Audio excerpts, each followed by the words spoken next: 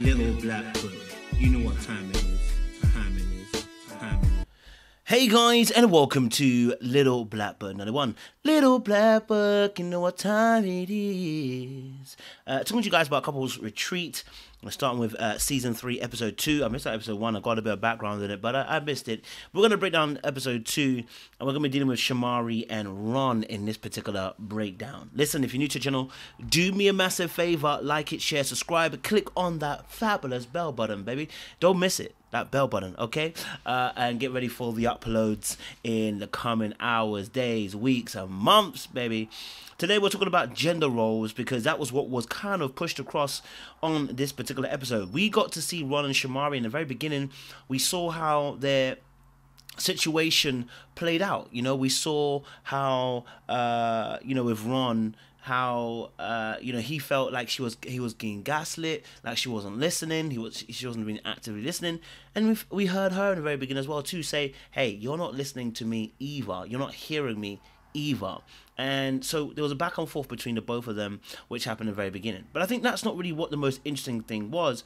I think what Tony Gaskins kind of said to him when Ron wanted to let us know that the sex in the house hasn't been the same, baby. Okay, and it gets like that. Sometimes in relationships and in marriages, where you're in the relationship for so long, the sex can be something that begins to take a back burner and a back seat because it takes time, effort, energy, and honestly, it takes energy. Okay, just for y'all who know, it takes energy. That serotonin be kicking in, and you be feeling tired. You don't want to do nothing else. Okay, and they've got kids now, so there has to be motivation to want to do it. And so what Tony Gaskins kind of said to Ron, which was beautiful, he said, hey, look, you got to pour into your wife. Now, I think what needs to be expounded upon is that, and I think Tony kind of said it, but let's expound upon it a little bit more, which is that in a relationship, for women, as time goes on, they need more input, right? They need more motivation. And this is both women and men, by the way, but they need more motivation. Comes when people decide to input to get a different output. When you start a relationship at the very beginning, as he described, they were here, bunny, rabbit, insects, and everything like that. The motivation to throw it down is much different than when it is when you're 10 years in. And the reason being is because as time goes along, things begin to wane and things aren't the same freshness, newness, and flavor that you had in the very beginning. And so you almost got to re-salt, re-flavor, shake them and salt them all over again to really get the flavor into the relationship and the fire going once more. It's a bit like a barbecue. You know, the barbecue, you've got to keep on fanning the flames. Paul says that in the Bible too. You got a young gift, and I think it's Timothy. Fan the flames, okay? Don't let your gift wane. Fan those flames, okay? Which means putting some effort and input into it. And so what Tony Gaskins was explaining was that to him, hey, look, you may want to get an output, bring an input.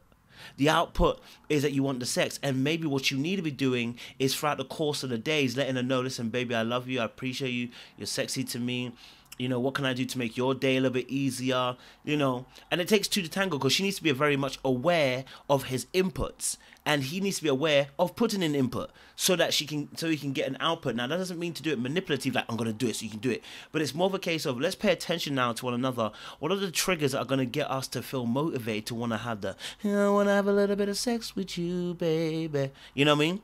What's going to make you want to say, all night long, all night long? You know, what's going to make you say that, you know? Yeah?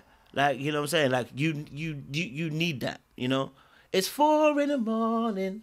You know what I mean? You need, so what's going to get you to that stage? And so that's where Tony Gaskins' advice really was beautiful, okay? It's like that input needs to come in so that people become more aware, so that she becomes more, so that she feels more fulfilled, and that gives her the more impetus to want to go and do it. Or be like fill up in a car and fill up with petrol, okay?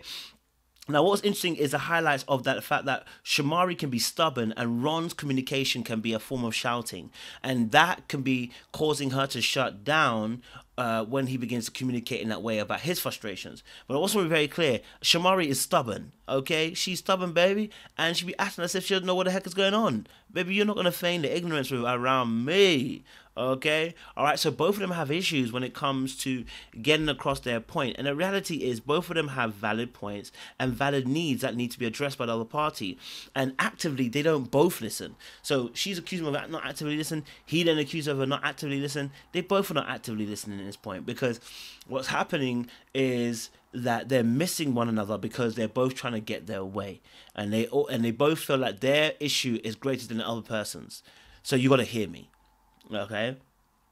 Now, I think the biggest issue we can talk about here is the gender roles aspect of this dynamic. And I want to spend a little bit of time here because I think this is really key to what we're seeing in 2023. Gender roles have been set by the sex for a very long time, and the reason being is because we've kept women in the dark when it comes to education, applying for jobs, allowing a woman to own property within the Western Hemisphere.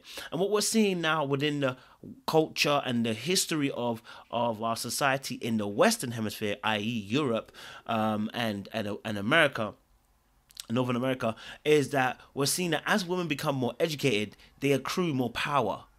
Now, this is very scary for a lot of men because, you know what, they're used to being in a position of privilege, which comes with power, which comes with a level of authority. But your authority gets challenged when someone believes they are educated, have knowledge, have wisdom, have understanding enough to say, I don't agree. And this can make people feel uneasy.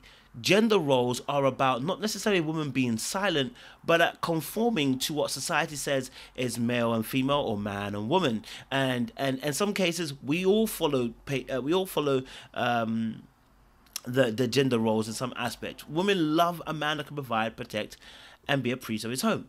And men love women that are cooperative, that are sexy, and that are willing to follow their lead.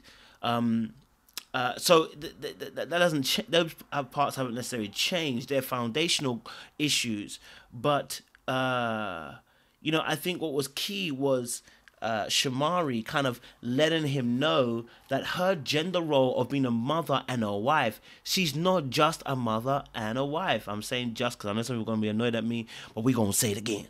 Okay, she's not just a mother and wife. What that means is her role doesn't just stay limited to those two functions. Those two functions are amazing and great, by the way, and they are not to be belittled.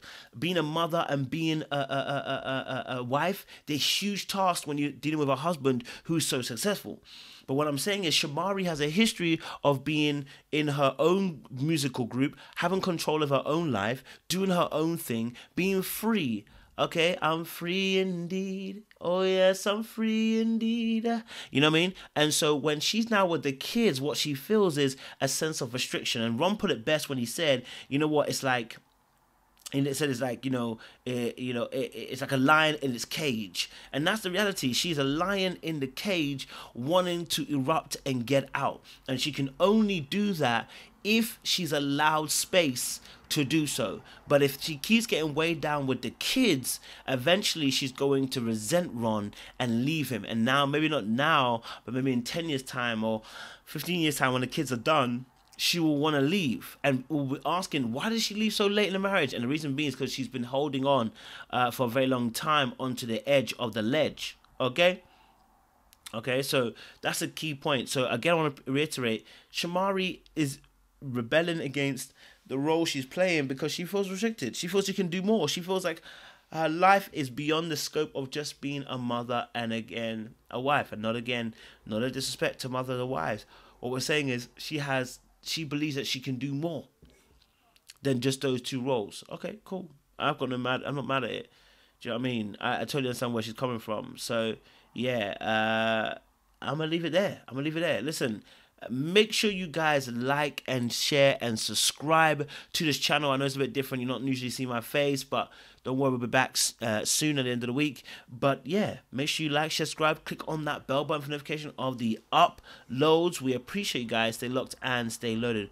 We'll see you very soon.